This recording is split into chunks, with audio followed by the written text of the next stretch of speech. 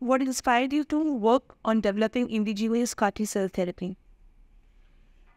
Cancer is mainly treated by chemotherapy, surgery, radiation, etc. And all of these platforms, they are not really curative platform, but they extend life by few months to few years. This CAR T platform, which is recently approved in US, etc., and the Western country, this is an intent to cure platform. It's a curative platform. At least it has potential to cure many patients, if not all.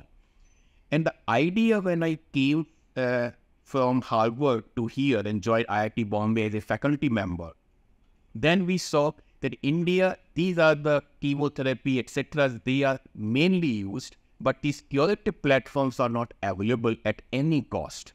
And the major hurdle in India is cost of these drugs, which are in millions of dollars.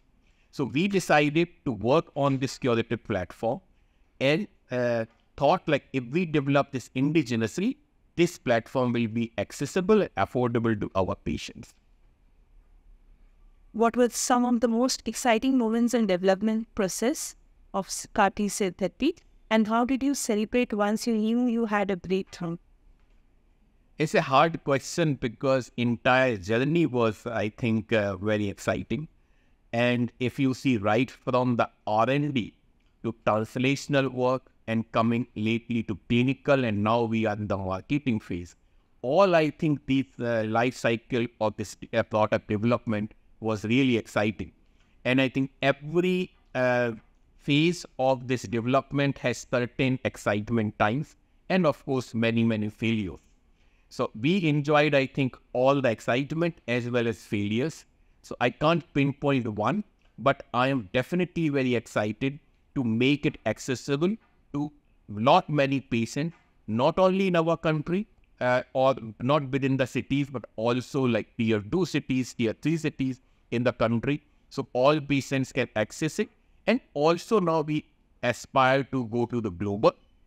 That means we want this CAR T affordable treatment to everybody who cannot access these very expensive treatment as of now. What makes indigenous CAR T cell therapy unique and or more effective compared to other treatments? Yeah, it's also an excellent question that what are the differences, what is out there in our product versus the others. So in our limited phase 1 and phase 2 clinical trial, at least we have done around 70 patients so far. What we have seen until now is that efficacy-wise, that means the patient respond to this therapy is quite comparable to the data which is already published by Western countries. However, which is really remarkable and very important, the toxicity profile that when you give a drug to the patient, it of course it cures the cancer, but there are side effects as well. In our drug, we have seen very, very less side effect, especially one of the fatal side effect, which is neurotoxicity, or in technical word, it is the ICANS, which are very, very less or almost negligible in our product. And that's what we are very excited about. And in fact, this is probably one of the novel point of our product, that our product is as efficacious or comparable to what is out there. At the same time, it is less toxic, especially neurotoxicity, grade 3 of fatal cytokine release syndrome, which is one of the another side effect of CAR T cell therapy. Doctor, can you explain how CAR T cell therapy actually works for blood cancer patients, like in a very layman language? CAR T cell therapy is a personalized treatment. So it's a personalized treatment. It's a live drug, which is unlike the other chemotherapy which we take. You have to take them periodically to get rid of the disease. However, CAR T is a personalized, that means it is patient specific.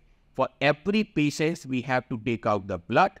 Then this immune cells from the blood, they are genetically modified in the lab to make them cancer fighting cells.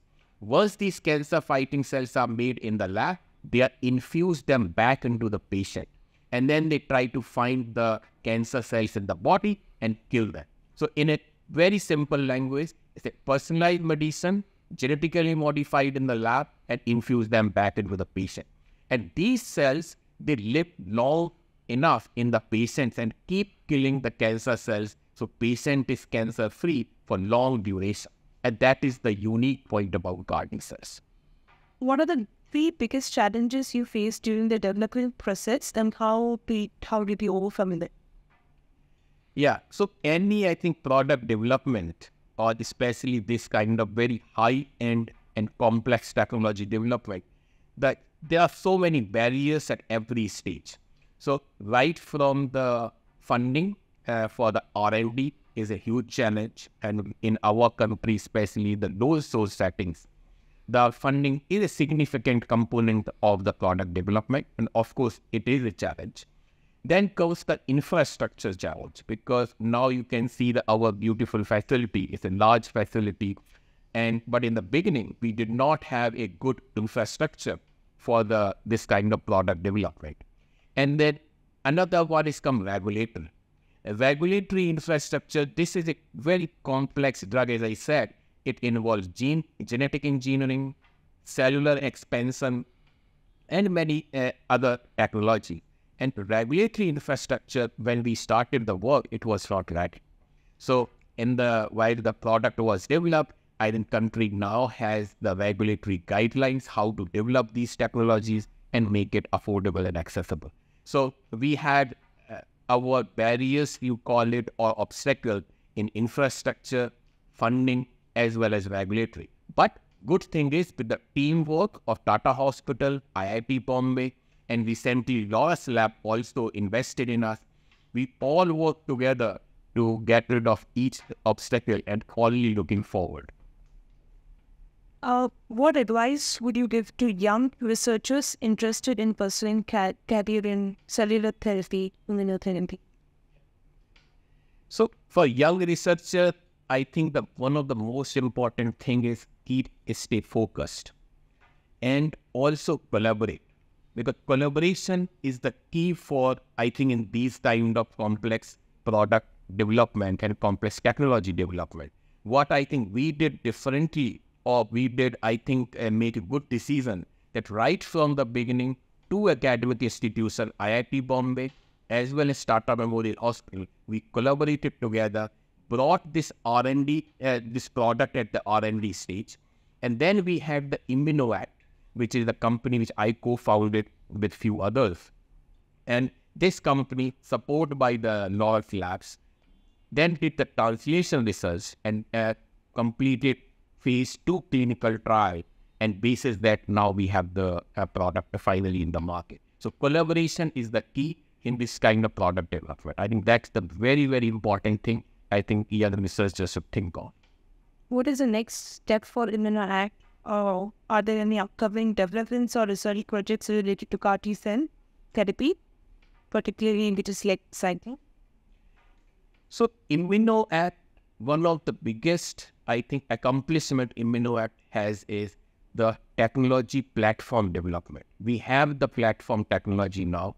On that platform technology, we have our first product in the market. But the foundation is technology platform development, which we already have. On the similar platform now, different products will come for different oncology indications. Our next product is a BCMA CAR for multiple myeloma. We are also working on the different solid tumors. Hopefully in next 1 year, some of those will also translate into the clinic. We are also now working on NK CAR platform. So NK is another type of immune cells which are natural killer cells. Hopefully we will come up with those new products sooner. And this platform technology right now, whatever we are talking about in oncology, but this has humongous potential in autoimmune disorders, infectious disease, as well as even cardiac fibrosis, heart attack. So right now we don't have on the immediate or short-term goal, the heart attack is not yet in our portfolio. But in the future, I think this platform technology has a huge potential, and we will be working on all the different indications and even beyond our college. Last question, how do you see indigenous CAR-T cell therapy impacting cancer treatment in the next decade? Actually, this is a very interesting question. And if you see the CAR-T or the cell and gene therapy, it has been so far only for the elite, because extremely expensive and only available in very developed world.